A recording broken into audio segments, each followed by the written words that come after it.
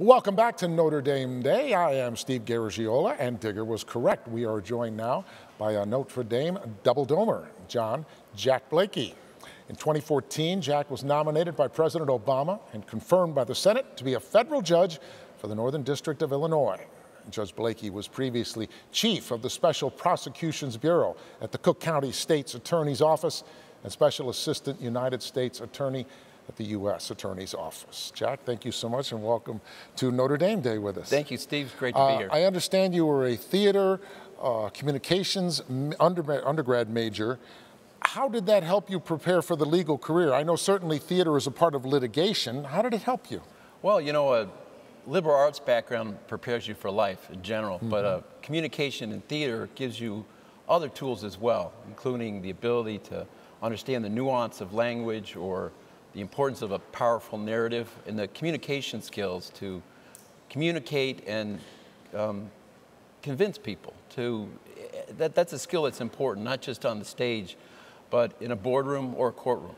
Well, and that's such a good point. You can have all the best ideas in the world, but if you can't articulate them in such a way that people hear you and want to hear you, what does it matter? Exactly, exactly. A lot of undergraduates will finish and say, you know, I need new faces, I need some new scenery, but you said, no, I need to be at Notre Dame Law School, double-domer.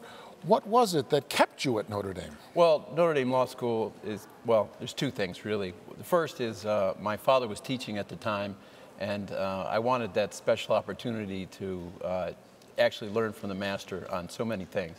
Second of all, Notre Dame gives you a top flight at legal training, but does it in a way where values and the faith that informs values is a big part of the mission. So I really thought that Notre Dame was the place for me, not just for undergrad, but for law school as well.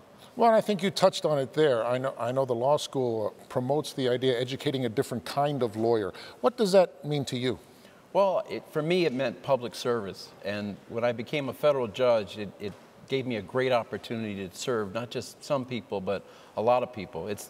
It's not public service in a little way, it's public service in a big way. Every day is something totally different, whether it's criminal law or civil law or a trial or working actually by designation on the Seventh Circuit to do appeals.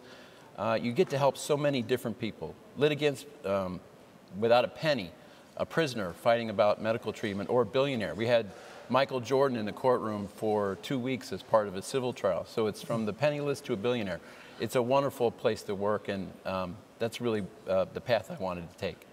What is it about the federal position that enables you to do things that maybe are more important to you than would be in another position? Well, the federal system, at least at the trial court level, allows lots of different types of cases to come into one courtroom. In the state system, very often a particular courtroom will be, divided up by the subject matter, divorce court, a traffic court.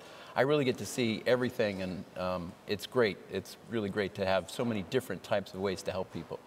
Now, I know your theater background came into play here. I understand you were part of a reenactment of the Boston Massacre trial. This was part of a Notre Dame Law School exercise in Boston. I don't remember all of my history beyond, I know it was a cold night in 1770 when some British soldiers killed 5 Bostonians. You're looking at some fascinating video here. Yes. Why was the trial important, and what about this experience? Well, as you know from your history, March 5th, 1770, some British soldiers fired on civilians, and a lot of the patriots at the time saw it as an opportunity to bring up an important ideal, the importance of freedom from Great Britain. But one of the patriots, John Adams, saw another ideal that was just as important.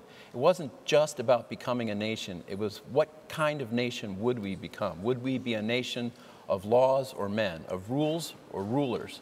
And at great personal sacrifice to himself, he took on the trial, defended it, got acquittals on all except 2, and those had lesser charges, convictions. And he just said later that it was one of the most important points of his personal life. And this is the guy who was President of the United States, signed the Declaration of Independence. So when we went out for the Shamrock Series, Notre Dame and Boston College took a wonderful chance to celebrate that great moment in history and that great moment of the rule of law. And period costumes, a great historic setting, and the professors gave history, and the students did a wonderful job. It was great to be part of. Well, really, a landmark case that most of us don't even know about. That's what a great experience. And so timely, you know. Yeah, absolutely. Judge, thank you so much for joining us Great this to be here, evening. Steve.